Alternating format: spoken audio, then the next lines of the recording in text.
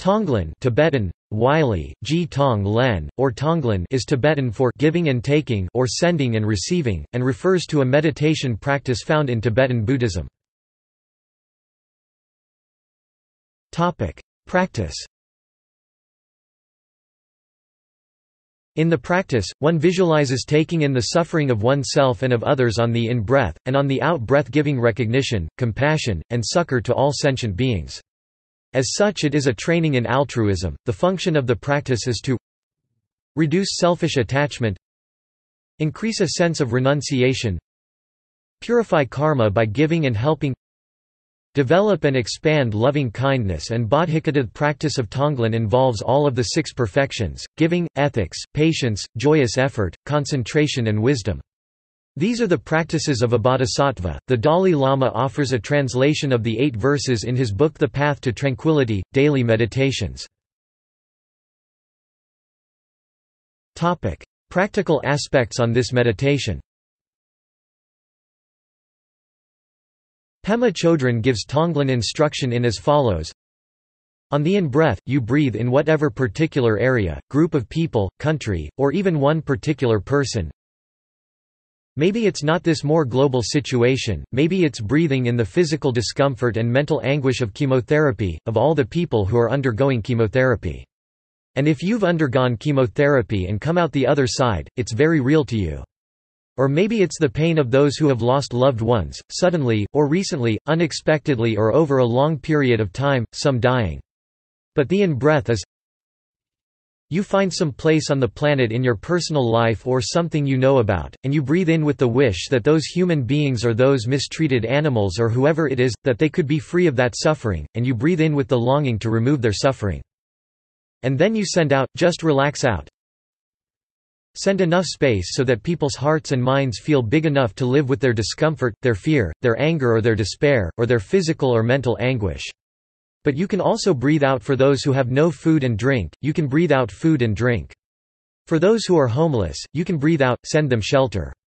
For those who are suffering in any way, you can send out safety, comfort. So in the in-breath you breathe in with the wish to take away the suffering, and breathe out with the wish to send comfort and happiness to the same people, animals, nations, or whatever it is you decide. Do this for an individual, or do this for large areas, and if you do this with more than one subject in mind, that's fine, breathing in as fully as you can, radiating out as widely as you can.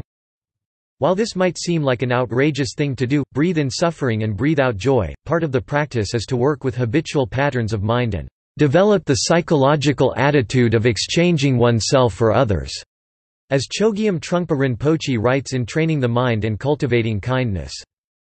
Taking onto oneself the suffering of others and giving happiness and success to all sentient beings seems a heavy task, especially for a beginner in the practice.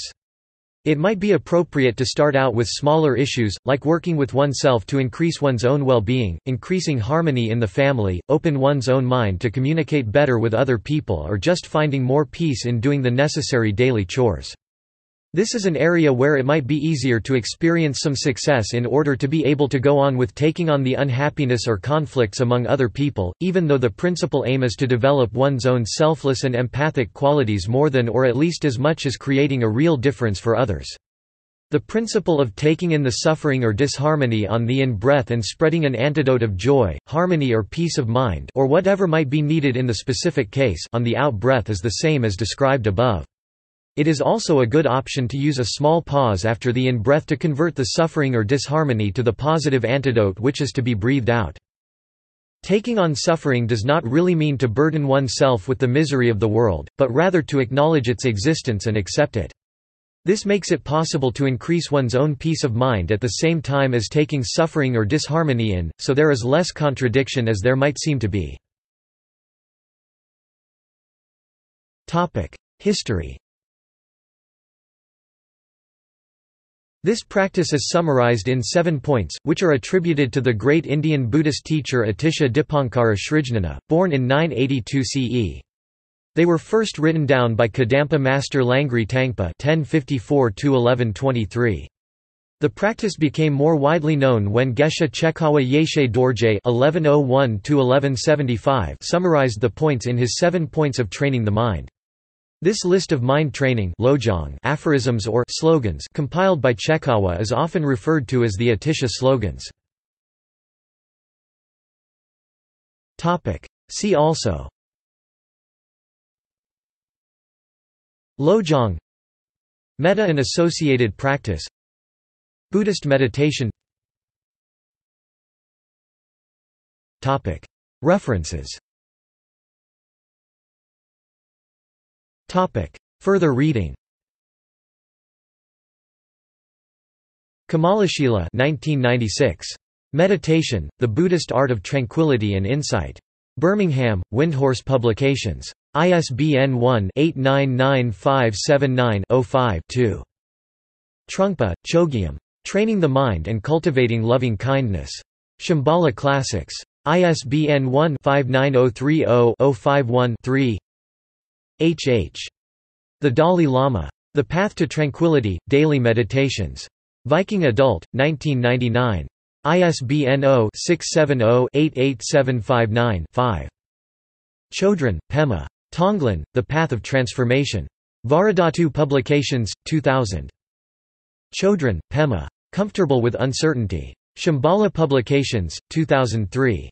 ISBN 1-59030-078-5. Audio. Chodron, Pema. Good Medicine, How to Turn Pain into Compassion with Tonglen Meditation. Sounds True, Inc., 2001. ISBN 1-56455-846-0. External links. The Heart Practice of Tonglen. Pema teaches Tonglen in these videos.